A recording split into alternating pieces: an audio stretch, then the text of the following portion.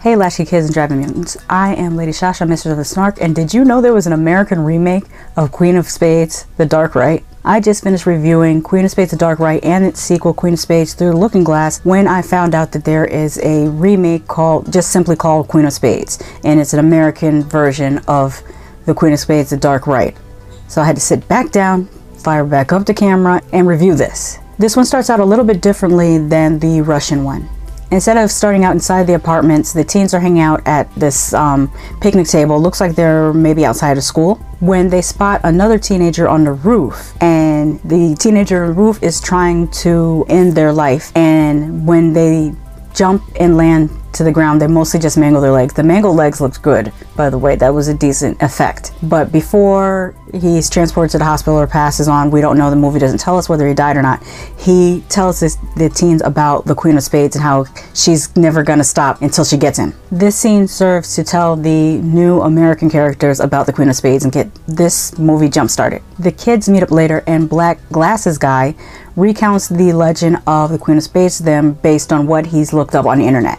I'm gonna keep giving these kids nicknames because I don't remember any of their names. Of course, they decide to do the ritual that would summon the Queen of Spades because otherwise we wouldn't have a horror movie. But the reasoning they give is because they think it'll make an excellent YouTube video that'll go viral. The ritual scene is pretty similar to the one in the original movie. The kids still live in an apartment complex, and I'm glad that they kept that element from the original as well. Later, one of the teens ends up contacting a Russian man whose son was killed by the Queen of Spades, once they figure out that this is not a joke and things get real. At that point, I thought maybe this was more of a sequel to or a tandem film to the Queen of Spades instead of just a remake. Kind of like how Paranormal Activity Tokyo Nights and the Mark ones were like side stories to the regular Paranormal Activity franchise rather than direct sequels. I thought that's the direction this was going in, and I kind of liked the idea of that. Or I should say, I like the idea of that better than just straight American remakes.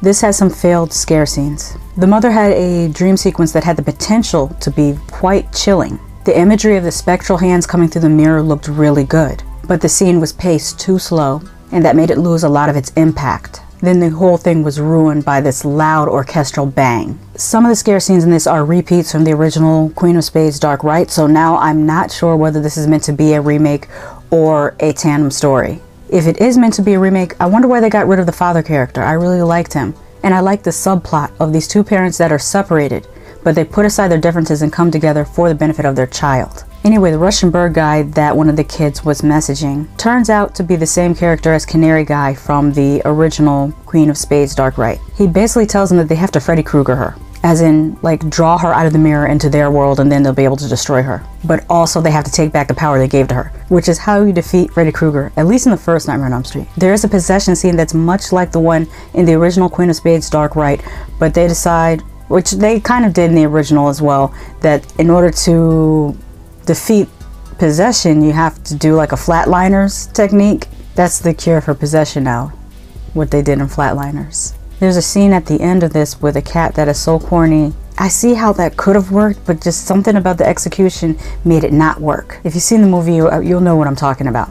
This is kind of bad. Don't pay to see this one. This is rentable on Amazon, but don't wait for it to come to Netflix, or better yet, wait for it to come to Tubi if you're really interested in watching this, because it's really not even worth watching because the kids are not memorable. The scares are non-existent. Nothing was scary. Like, how do I describe? It's like you're going through the motions to do scare scenes, but there's something that's just not working. I don't know how to describe it other than it's just not good. I'm sorry to say that, but yeah, I would not spend money to see this, and I can't recommend anyone else spend money to see this. But like I always say, don't take my word for it. If you really feel like you need to, watch this for yourself, but wait for it to go on Tubi or another free streaming app. Because, like I always say, just because I love something doesn't mean you won't hate it. Just because I hate something doesn't mean you won't love it. Have you seen Queen of Spades, The Dark Right, Queen of Spades, Through the Looking Glass, or the remake of Queen of Spades? And what did you think of them? Let me know in the comments. Until next time. Hey, did you know that I work for tips now? You could hit me up on Venmo or Cash App. While I'm happy to receive the type of coin that jingles, I love to receive the type that folds.